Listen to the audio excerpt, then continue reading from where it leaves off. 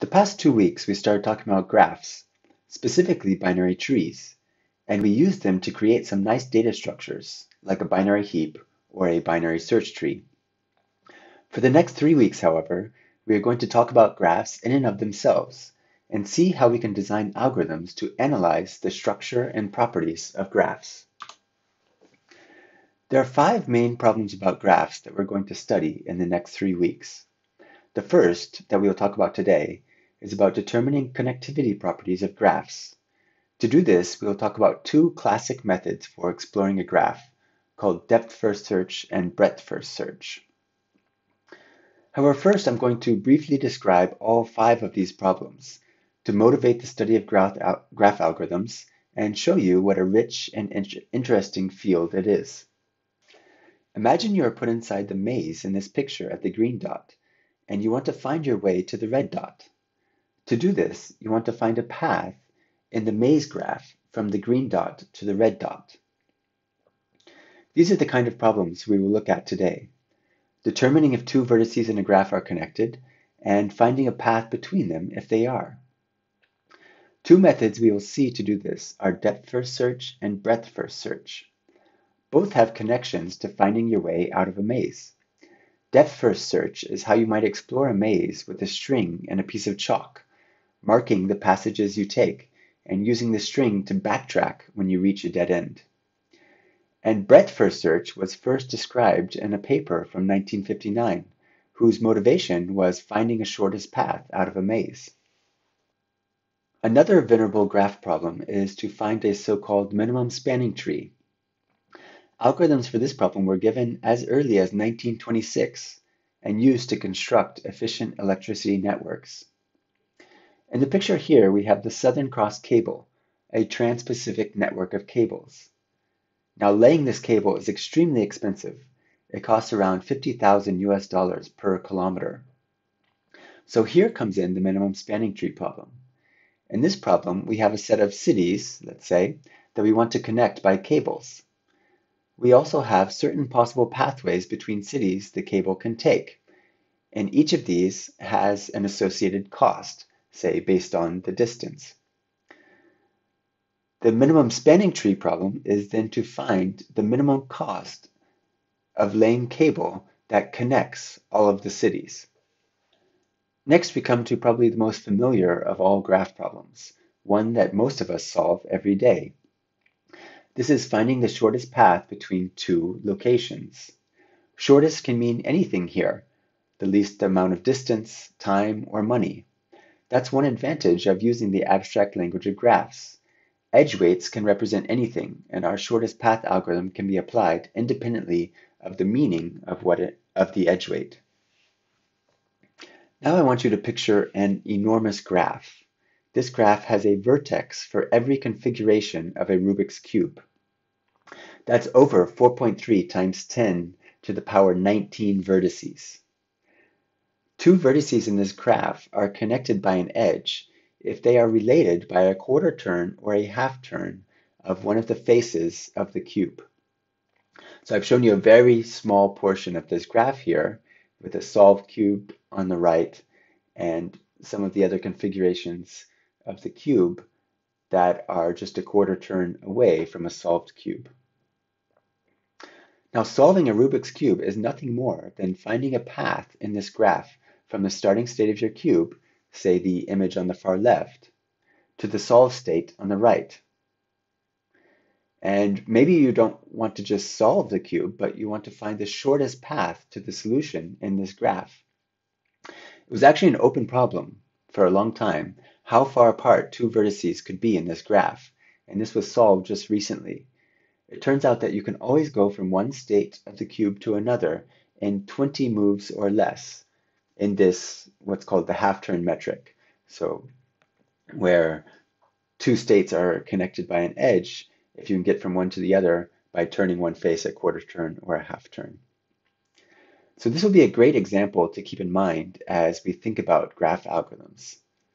Some graphs you definitely do not want to have to construct explicitly. Usually we think about edge weights as representing something non-negative, like distance, time, or money. But negative edge weights can also be interesting, and here's an example of that. So here's some data from the Binance cryptocurrency exchange with the exchange rate between three coins, Bitcoin, Ethereum, and Binance Coin. This is a directed graph. So for example, on this day, one Bitcoin would get you about 13.8 Ethereum, and one Ethereum would get you about 0.072 Bitcoin. So there's a spread between the buy and the sell values. So these numbers are not exactly inverses of each other. Say that we would like to exploit differences in the markets between different coins to find arbitrage opportunities on Binance. For example, can we start with one Bitcoin, then change it to Ethereum, change that to Binance Coin, and then change that back to Bitcoin, and end up with more than we started with? You see that the amount of Bitcoin we end up with if we were to do that is the product of the edge weights along this cycle from Bitcoin to Ethereum to Binance to Bitcoin. So in this case, it would be 13.8 times 7.267 times 0.00923. So what we are looking for is a cycle in this graph where the product of the edge weights along that cycle is greater than 1. If we find that, then we can make money. Now, it's not actually very natural to look at the products of edge weights. That's not something we usually do with graphs. So what we're going to do is take the negative logarithm of the edge weights, and then we have the picture on the right. So once we take the negative logarithm, you see that now some of these edge weights actually become negative. And if you think about it for a little while, in this graph on the right, now the problem that we want to solve is we want to find a cycle where the sum of the edge weights on that cycle is negative. If we can find such a cycle, then that means that there's an arbitrage opportunity where we can make money. And this is actually a problem that we know how to solve. So we're going to talk about the Bellman-Ford algorithm, which can be used to find a negative weight cycle in a graph. So this algorithm could be used to look for arbitrage opportunities in markets. So I hope that these examples have shown you the rich variety of problems that graphs can represent and why graph algorithms is a fascinating topic. When we're talking about graphs, we should always be careful to specify what kind of graph we have. So edges can be directed or undirected, and they can be weighted or simply present or absent. And all four combinations are possible. And we've kind of seen examples of that here. So for example, the exchange rate graph was both weighted and directed. If you just look at a street atlas, for example, that you might represent that as a unweighted and directed graph. Streets can be one way, so there you would need edges to be directed. If you look at distance of flight connections, then probably you'd use an undirected graph, because if you can fly from one city to another, usually you can go fly the other way. And we would want that to be weighted, where the weight represents the distance between cities. And finally, we saw the example of the Rubik's Cube graph, where edges are naturally undirected and unweighted. So let's go over a little bit more about notation for all these kinds of graphs. So we think about a directed edge as an ordered pair of vertices. And I'm going to write that as an open parentheses I comma j close parentheses to represent an edge that starts at I and is directed towards j, like in the picture here. An undirected edge is just a subset of two vertices. So I'm going to use set notation for that. So a curly bracket, I comma j close curly bracket. Okay, and usually in a diagram we'll just represent an undirected edge just by a line segment with no arrows, like in this picture. So now let's just think about an undirected graph and talk about some terminology for relationships between vertices. So we're going to say that two vertices are adjacent if and only if there's an edge between them. I will also call adjacent vertices neighbors. So two vertices are neighbors if and only if there's an edge between them. The endpoints of the edge u comma v are simply the vertices u and v. And an edge is incident to a vertex v if v is one of its endpoints.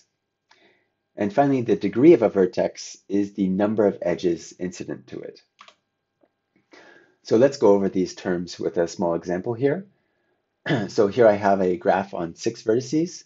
And in general, when we have an n-vertex graph, I'm always going to identify the vertices with the numbers 0 through n minus 1. So in this graph, we see that vertex 2 and 4 are adjacent because they're connected by an edge. And vertex 1 and 5 are not adjacent. The degree of vertex 0 is 3 because there are 3 edges incident to vertex 0. Okay, now let's go over some terminology for a directed graph. So for a directed graph, we have to be a bit more careful when we talk about an edge because we have to talk about the direction of that edge. So for a directed edge from u to v, we say that v is out adjacent to u and u is in adjacent to v. The out degree of a vertex is the number of edges directed out of it, and the in degree of a vertex is the number of edges directed into it. So in this small example here at the bottom left, the out degree of vertex 2 is 3, and the in degree is 1. Finally, for both undirected and directed graphs, when the graph is unweighted, we're going to represent the graph simply as a pair v comma e, where v denotes the set of vertices and e is the set of edges. When the graph is weighted, we need to additionally specify a weight function. So that is a function w, which is a mapping from the edges to the real numbers. And w of an edge gives the weight of that edge. With this notation out of the way, we are now going to move on to talk about how we can actually represent a graph in a data structure.